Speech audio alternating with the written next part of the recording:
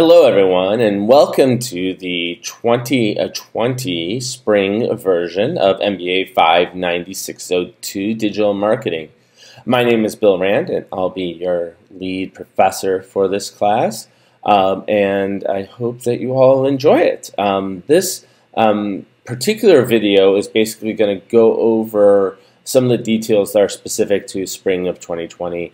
As you go through this class, you'll see that there's videos that kind of are from this year and last year and the year before that, and so they're all different set of mixtures, but this one is specific to this year just so that if I need to update anything or change anything, I can give you those aspects of it, right? So the details for this class for this year, well, email me anytime. That pretty much stays the same all the time, but you know, wmrand@ncsu.edu. Usually the best way to get a hold of me. I try to return all emails in 24 and at the latest 48 hours, usually 24 during the week at least. You can also tweet at me. I do maintain an active social media presence, so you can tweet at me at Bill Rand. My office is, if you happen to be in the Raleigh area, you can stop by my office at 2324 Nelson Hall. I'm generally there Mondays through Fridays, but let me know if you're going to be around, and I can make sure I'm there at that time. All class content for this class will be available on Moodle, right? So you can get any of the content you need directly from the Moodle. And the videos are all at youtube.com/BillRand. And in fact, I maintain a special channel just for this class at go.ncsu.edu/MBA590 YouTube. And if you just want to go to one place and get all the videos and all the content, right now, the first week is up, and I will probably be putting up the next couple of weeks soon. I tend to upload and get it all put up in batches as I'm updating the materials from the previous years, making sure we're on pace and everything like that. About halfway through the semester, usually I have almost all the content up for the entire semester, but it changes. It could be a little bit past that or something like that. So you can do this course fairly self-paced. There are a couple of deadlines and a couple of specific assignments and times that you'll need to pay attention to, but you can kind of go at your own pace. And there's the group project, which the group project obviously you have to synchronize with your group members, so that part of it's definitely not self-paced. Office hours. So office hours, I do office hours. I do them live on YouTube on Mondays this semester. It's going to be at 5 p.m. at youtube.com/BillRand/live, and I will usually post you an email that reminds you about that Monday morning as well. So you'll see it shortly then. The way the office hours work basically is that they are live on YouTube. And if you log in, there's a little chat window where you can chat questions with me. If you can't make it to the live office hours, you can always email me ahead of time, and I will make sure and address your question during the office hours. And if you miss the office hours, they are all recorded and then posted to the video feed, the same YouTube channel feed that is listed above, right? So that's the way you basically can interact with me in office hours. If you want to see me in person for some reason, I am available in my office on Mondays and Wednesdays for digital marketing in general, both the online and the offline sections, at 12:30 p.m. So there is no required textbook for this class. There is a set of readings that I will post on a weekly basis to Moodle, and one of them is up already about augmented reality. I tend to pull these from news, trade articles, academic articles on digital marketing. However, I do strongly recommend that you download the supplementary textbook, which is E-Marketing, the Essential Guide to Online Marketing, which is put together by a digital marketing agency out of South Africa, and they do a really good job of kind of making sure it's up to date and kind of keeping it really up to the latest technologies. It's free to download, so that's a nice thing. And if you want a hard copy, if that's really what you want, they can order one, but from what I understand, it's pretty expensive to ship it, so you might be better off just downloading the free copy, printing it out, and putting it in a binder if you really want a hard copy, right? I always suggest that if you're interested in a particular topic, you supplement it with additional readings, and I try and point those out throughout the class. For instance, there's an optional podcast on augmented reality in this week's lesson. But there are a bunch of additional sources, too, that you can use to find those informations out. eMarketer is a great online source that provides you facts and data about digital marketing. Mashable is a cool little website that has a lot of content that is relevant to digital marketing. Of course, there's always the Wall Street Journal, especially the tech and the marketing sections. I've been reading Wired since 1992 or whatever the second issue, I think it was, second issue I think I had was available. There's an older website called Slashdot that tends to have a lot of content related to digital marketing and privacy. There's something called, what used to be a physical magazine has moved into online, Fast Company, which often has a lot of good content about digital marketing. And then my favorite kind of maybe resource overall, if about really getting into the weeds about the nitty-gritty of how to do digital marketing at a tactical level, is a podcast called Marketing Over Coffee, which really does a great job of kind of addressing those issues on a regular basis. So I suggest you check those out as you find the need to supplement the in-class readings and the textbook. So how's the grading done in this class? So the grading, primarily a big part of it is done based upon your group grade. So 30% of that will be based upon a written group project that you will turn in, right? So this is a document that describes an internet marketing plan or digital marketing plan that you've developed for a particular company or not-for-profit that you're interested in working with. And we'll get into a little bit more of those details as we go on, right? But the general idea is I want you to identify a local company that you really want to work with, or, you know, it could be a small, medium company, or it could be a larger company, and try and develop a digital marketing plan for how they should take their digital marketing in the future. Now, for some small companies, that might be they don't have any digital presence, right? Like, shocking, but even in today's world, there's still companies out there that don't have a very good digital presence. In most cases, though, nowadays, it's going to be about updating their digital presence, right? Maybe adding social media, adding other content, maybe doing pay-per-click advertising, right? So think about that. The one cautionary note I would give you if you're going to work with a larger organization, right, is maybe not try and bite off the entire company, but rather think about a particular strategy or a particular product or a particular group, and just develop a digital marketing plan for that particular smaller component of the larger company. So 30% of your grade will be the written document that describes that digital marketing plan. 10% will be based upon your basically creatives that you create, and you know, these could be website prototypes, social media prototypes, email prototypes, whatever they are, right? Like different aspects that you would supplement the written plan with, right? 10% will be based upon a group project presentation, so you'll be expected to present your digital marketing plan to me at the end of the semester, and for this class, it'll be in an online form, so you'll use like we'll use Blue Jeans or Google Hangouts or Meets or whatever you want to use, right? And you'll present your project to me, right?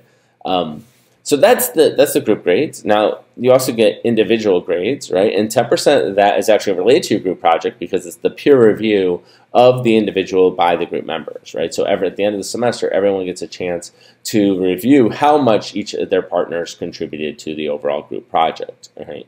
And so that goes directly into figuring out their individual grade. There will also be two kind of midterms. These are, you know, like everything, these are take-homes, right? So there's a conceptual assignment and an analytical assignment. Usually have 1 to 2 weeks. It kind of depends upon the schedule. I know for this semester, you'll have 1 week for the conceptual assignment and 1 week for the analytical assignment, but the 1 week for the analytical is across spring break. So if you want to work on it over spring break, you can do that as well, right? And then you'll have a 10% grade that's based upon participation. We'll talk about that in just a second because we do participation in a unique way for this particular course. Now, your letter grades will be assigned around standard increments, but I reserve the right to shift upwards if the average GPA is not in the right place. So you can see more details about that directly in the syllabus document. I did also want to mention that this semester I'll be assisted with the grading by a teaching assistant named Kimberly Cox. She's helping me with both the online and the offline sections of this class. So if you see emails from Kimberly, you should respond to them as if they were emails from me. Kimberly herself has a wide amount of experience in marketing and in teaching in online forums, and so I'm really looking forward to having her on board and helping me with the grading and the administration of the class in general, right? So as I mentioned, participation is graded in a slightly different way for this class. You will be expected to read the material each week that is assigned, so the augmented reality readings for this week, for instance, and then respond to a series of prompts in Top Hat. And Top Hat is an online platform that allows you to kind of log in and allows us to keep track of your grades specifically. So to do that, you're going to need to sign up for Top Hat. You just go to tophat.com. You'll have to go through and select NC State University as your university. Create your account, and then it'll ask you to enroll in a course, and the code you're going to need for this particular semester is 363569. And once you sign that up, you'll then see a set of prompts, and there's 2 up there already for discussion. One is an introduction where you can introduce yourselves to each other and to me, and the other is this first set of questions about the augmented reality reading. So you can go ahead and log in and start answering that. Now, the way we grade participation is I just want you simply to read those questions, think about them, and respond to the augmented reality readings or whatever the reading is of that week, right? And as long as you have an answer that has some thought behind it and has actually processed the materials, and that's pretty obvious, you get full credit for that class, for that particular response, right? And Kimberly, as I mentioned earlier, will be helping me to make sure that those answers are appropriate, let's put it that way. And essentially the way participation works in this class is that as long as you respond to 70% of those prompts over the course of the semester, you will receive full credit for participation, right? If you respond to less than 70%, you'll receive whatever the grade is that's less than that, right? So really there is some incentive to respond to that minimum number. So finally, let me talk about what's going on this week. So this week, I simply want you to complete a survey, right? So this is a pre-course survey that is a way for me to kind of get some ideas about you as individuals and who you are, and kind of what your experience is coming into this class, right? There's also some fun little trivia questions that I throw in there just to kind of get you thinking about digital marketing, experiencing what's going on. I also want you to read the Wall Street Journal article and watch the video on augmented reality that's available on the Moodle, right? And so you can go in there to find it. And and this article is actually becoming, I first signed this article I think 3 years ago now, right? But it's amazing to me how relevant it still is to discussions that are going on around augmented reality and its place in digital marketing. So even though the article is getting a little old, I still think it's a very relevant article. But because it's a little old, I decided to update it a little bit with a podcast that's from about 2 months ago on augmented reality, and it's from a show called Stuff You Should Know. And I put up a link on the Moodle. It is to Spotify, but if you don't use Spotify to listen to your podcast, you can quickly download Stuff You Should Know on any of your major podcast apps. And then you're going to search for, and I believe it was in November, there was a particular episode on augmented reality. It should be pretty easy to find. I was able to find it pretty quickly. I don't use Spotify. I use Pocket Casts, and I was able to find it on there fairly quickly. So go ahead and look for it on there.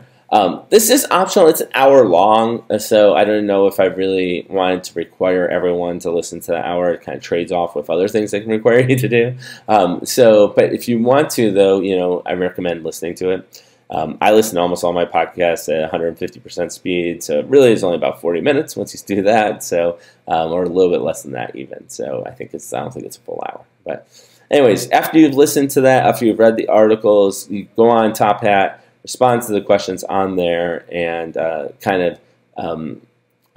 that's all you need to do for that part of the assignment. Right? One last thing, this is not necessarily this week, but I want you to be aware of it, is that by January 15th, so middle of next week, I want you to go ahead and submit your preferred group team members.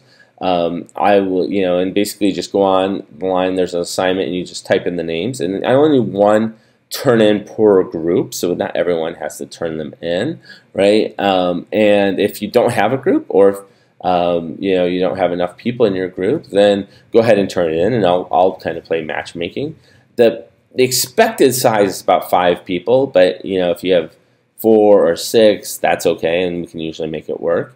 But on the other hand, if you have 2 or 3, go ahead and turn it in. I may match you up with some other people in the class. Right? If you have no one else, if you don't know anyone else that you want to work with, just submit your assignment by yourself. It's just your name, and I'll put you on the team. Okay?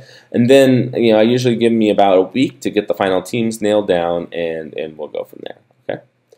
Finally, as supplement to the rest of the materials for this semester, for this week, recommend checking out Chapter 22, which is the appendix of the textbook, which describes the history of the internet, and it kind of goes along well with some of the videos that you're seeing. Yeah, so obviously, in addition to everything else here, I want you watching the videos this week and going over all those. So, thanks, everybody. That's it for my update for the spring of 2020. I'm really looking forward to this class. I always love teaching this class because I love the concept of digital marketing, and I think we're going to have some interesting discussions. So if you have any questions, shoot me an email or tweet at me. Take care for now.